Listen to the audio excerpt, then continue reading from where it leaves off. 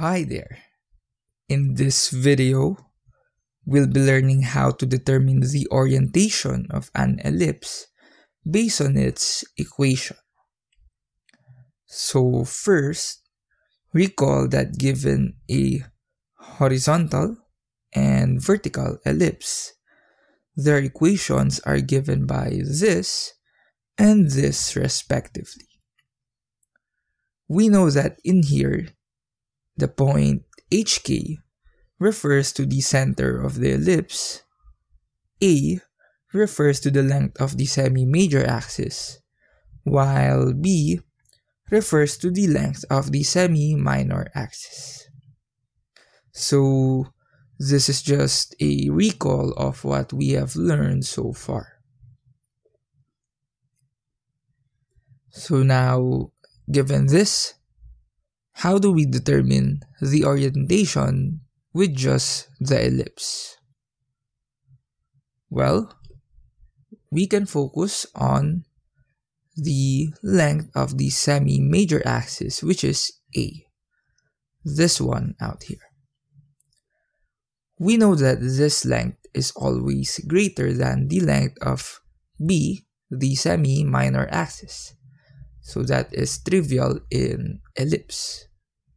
So we know that A is greater than B, A is greater than B out here.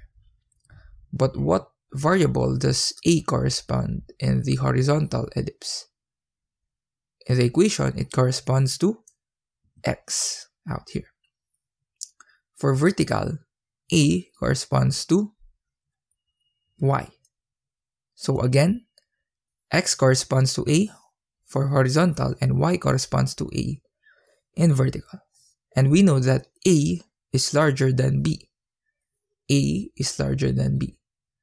So given this, we can have a strategy in determining the orientation of an ellipse given its equation.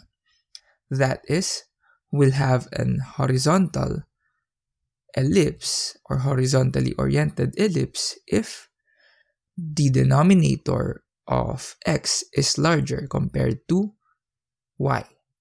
So that is, this denominator A is larger than the denominator out here.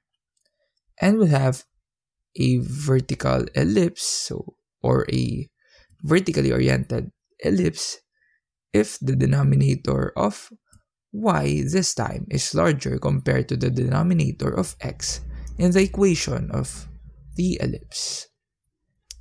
So that is what we need to remember in determining the orientation of an ellipse. So just immediately inspect the denominators out here. So take note of this one. You may take a screenshot if you want, as in the next slide we'll go on and try out some examples.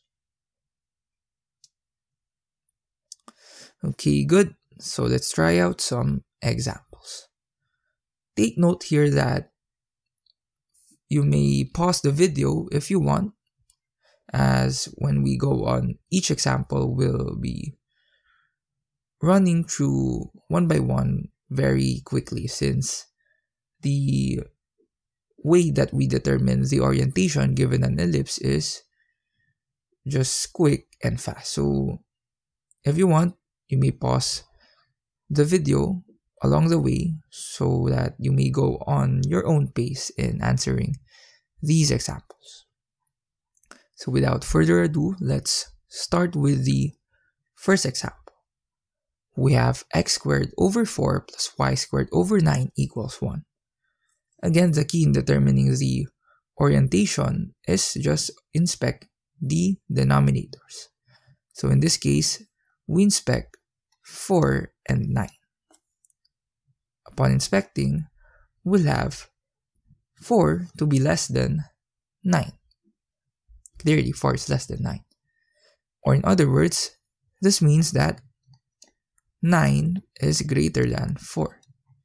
But the number 9, in this case, this denominator 9 corresponds to y, the variable y.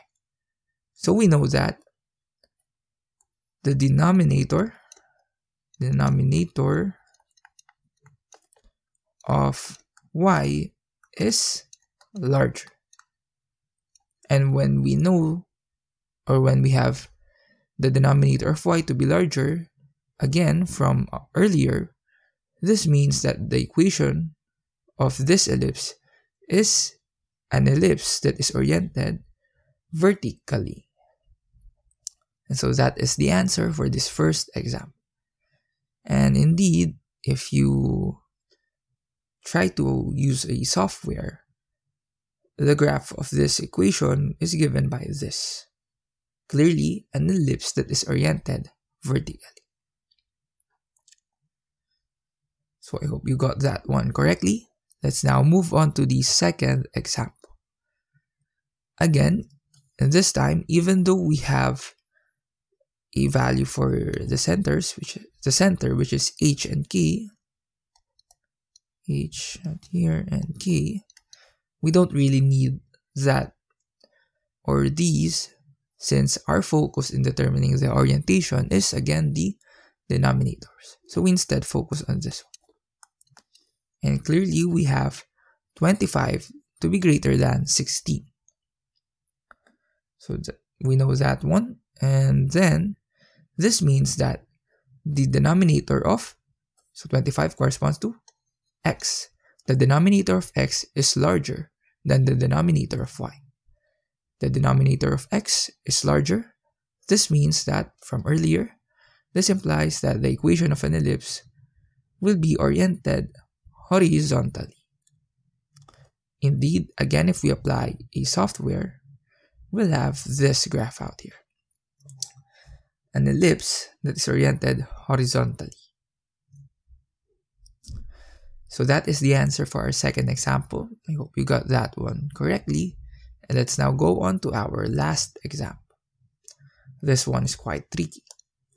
Observe here that if we compare the denominators, we'll have these two to be equal, since 36 is equal to 36.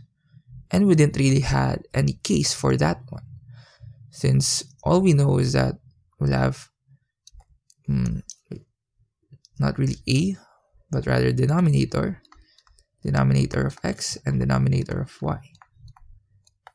All we had considered is that either denominator of x is greater or denominator of y is greater. How about if it is equal?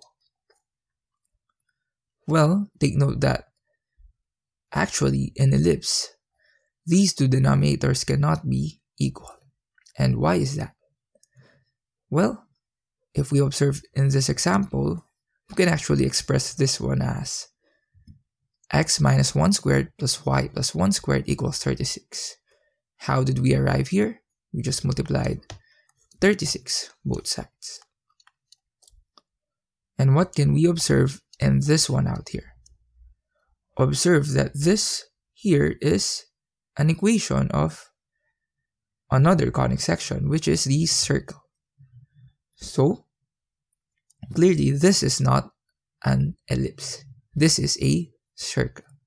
And indeed, if we check out its graph, we'll have this. Clearly a circle.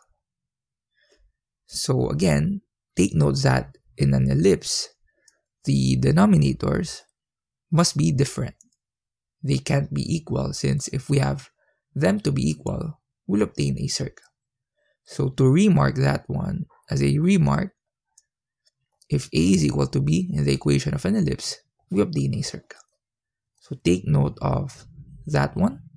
So as you can see, with this remark, we can see that there are really some connections between each conic section. In this case, we had seen a connection between the ellipse and the circle. By just some tweaking of the equation, values in the equation, we'll be able to convert one to another. So that's a good insight that we can obtain from this one. So good, I hope you got that one correctly. And to further your knowledge and your skills in obtaining the orientation of an ellipse given the equation, here are some exercises that you can work on. So in here, the first one is quite similar to what we had earlier, but for the second and third, these two are quite trickier, since in the second we have a coefficient for x squared out here, and then for the third one we don't really have any denominators. So it's for you to find out how to determine the orientation of these ellipses, but I promise you that you can do that, and all you need to do is use what you have learned in this video and try to manipulate certain values in these two examples.